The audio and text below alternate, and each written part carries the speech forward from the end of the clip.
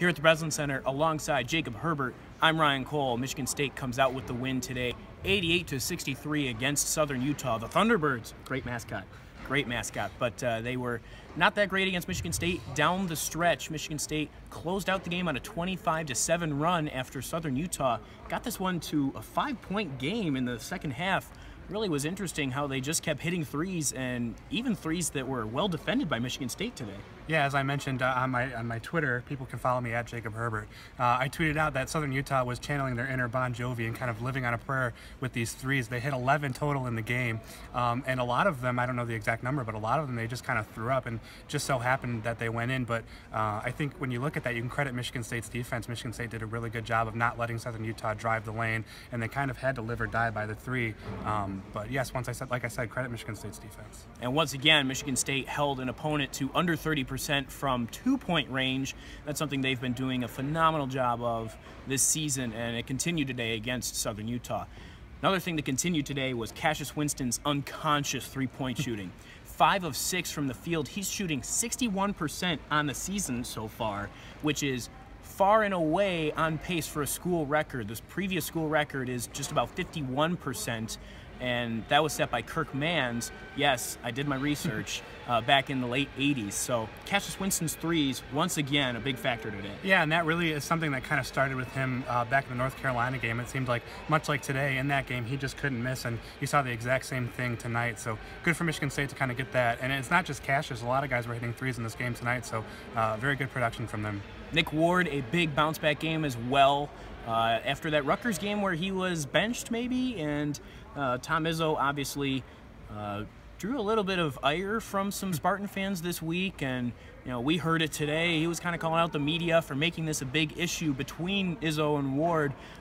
They said that it was resolved, and Nick Ward anyways bounced back and had a big day today. 17 points for him. Really only struggled from the free throw line. That was the only really the downside for him. And he also showed a little bit of range today.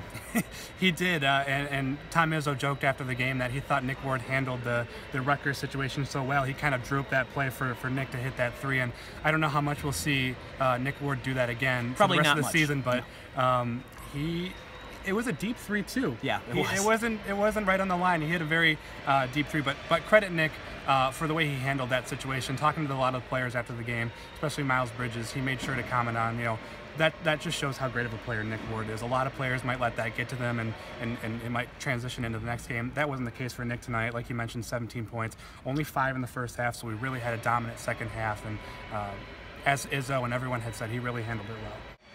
And then a couple other young guys from Michigan State who played really well today. Jaren Jackson, Miles Bridges, both had double-doubles, 17 points for each of them.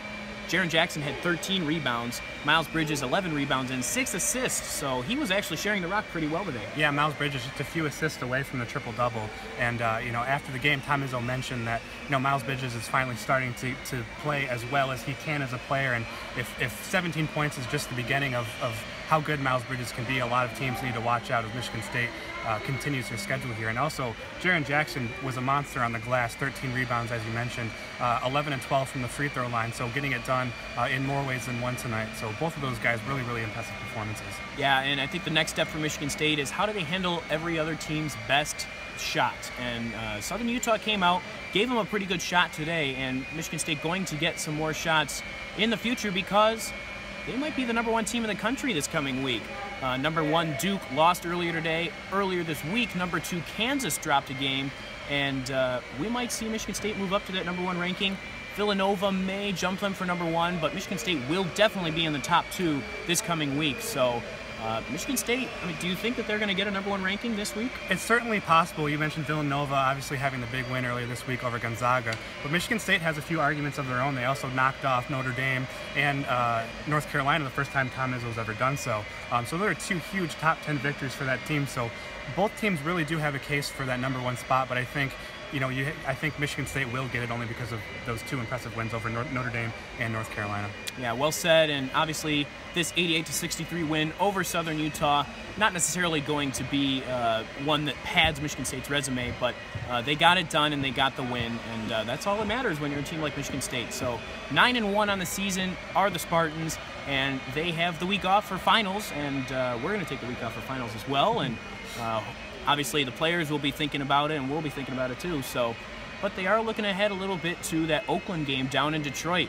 Little Caesars Arena will be the host of 2 big basketball games. Michigan will play U of D Mercy, and as we said, Michigan State takes on Oakland. So I will be there along with Impact Sports' Kyle Turk, covering that from downtown Detroit. And so for Jacob Herbert, I'm Ryan Cole. Again, Michigan State 88, Southern Utah 63 today at the Breslin Center. We're here for Impact Sports. Thanks for watching.